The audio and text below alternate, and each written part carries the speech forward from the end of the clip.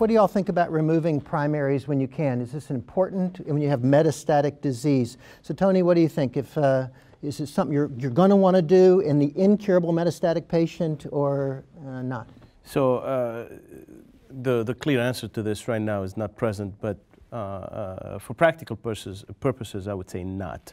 I mean, the data, the more recent data suggests that patients do as well, whether you keep it in place or remove it, although there's some intriguing data that suggests that patients may do better if you do remove the primary. But I think that since we have such effective first-line chemotherapeutic regimens and biologics, that the primary responds as well as the rest of the disease, and there's really, at this point of time, I think no role to remove the primary and keep it in place. Charlie.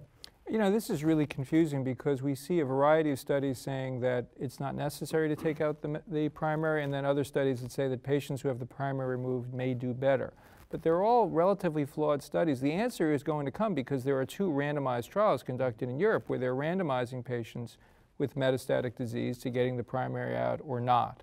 And so until those studies come in, I don't think we really know. But I agree with Tony. I wouldn't ordinarily resect the primary unless it's necessary. Yeah, I think any differences? Y'all pro-resection, anti-resection? Oh, I mean, I agree with Tony's point that only patient that we would resect up front if they're symptomatic, they're bleeding, they're near obstruction, are the only patient that we would take the surgery. Otherwise, I agree, an asymptomatic patient, the data is not out there. So we would start with chemotherapy first and see what happens. You know, what if it's a near obstructing rectal? You going to take it out? Are you going to divert? Or are you going to cross your fingers that chemo is going to work? It depends how bad it is, right? And that's the million-dollar question. I mean, I think that it's very reasonable to think of a diversion approach. It's also very reasonable to think of a chemoradiation approach if you've got liver-only disease too, because where it even complicates this more is in a resectable patient potentially who's got liver-only metastases, and is this somebody where you're going to take out the primary in a staged fashion or treat the primary in a staged fashion and then go after the metastatic disease? Yeah. So we talk a lot about liver resection, and of course we're all comfortable with maybe the isolated or the very small oligometastatic stuff, but you know the bar is moving. I mean, what's the wackiest thing you ever recommended being removed? Oh, so many things. I don't know if we have enough time for that. But we've had people do mediastinal lymph nodes because it's isolated disease, and is that crazy or not? Absolutely. So we've removed isolated lymph nodes in the abdominal area, and actually it is interesting once you establish an isolated area anywhere in the system. We've tended actually to remove it if it's safely removed. And you know, again, in the absence of randomization, can't really tell you that we changed the biology of the disease or whether the biology was so indolent that it presents just in a single site. But we've done it, and we've been able to spare patients chemotherapy, you know, until recurrence. We don't technically cure non-liver metastatic disease. It's rare. So you don't think maybe isolated lung, or you think not, just liver-only biology, you think?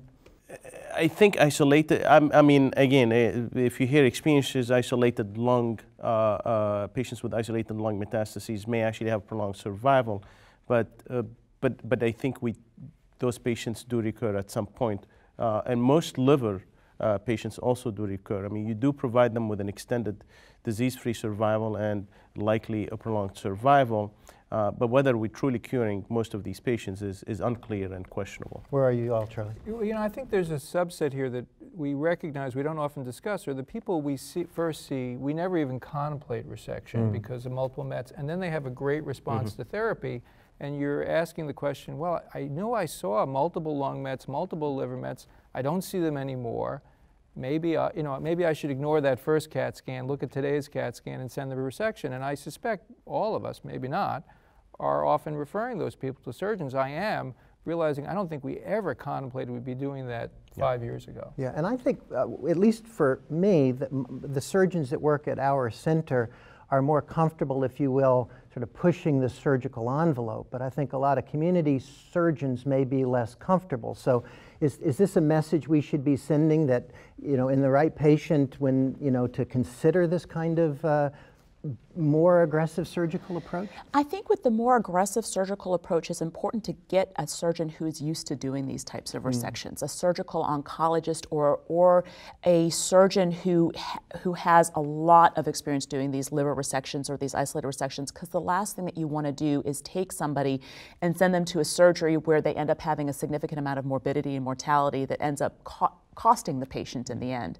And I think Charlie makes a really good point. In the era where we're sending more folks to potential surgery, knowing the biology of the disease really is something that you want to know. So giving those few first cycles of chemotherapy and seeing what kind of response the patient's going to have, you have that one isolated lesion that just sits there for a long period of time, or they look disease-free for a while and then they have one isolated thing that pops up. That tells you a little bit more about how that patient's going to do if you take them to the operating room.